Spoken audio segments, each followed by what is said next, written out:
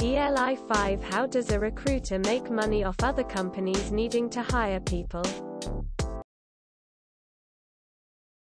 They charge the company you're working for more than they pay you. And keep the difference. Because companies usually aren't experts in recruiting. It's the same reason why you would hire a contractor to remodel your kitchen. You have a general idea of what you want, but you aren't familiar with the intricate details and all of the moving pieces to bring what you want to fruition.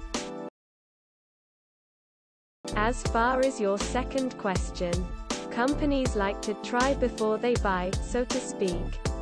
With a lot of recruiting for unskilled labor, light industrial, warehouse, there is a lot of turnover and companies would rather use an agency to handle the workforce as they don't want to commit resources to hiring when they have a ton of needs and there is a ton of turnover.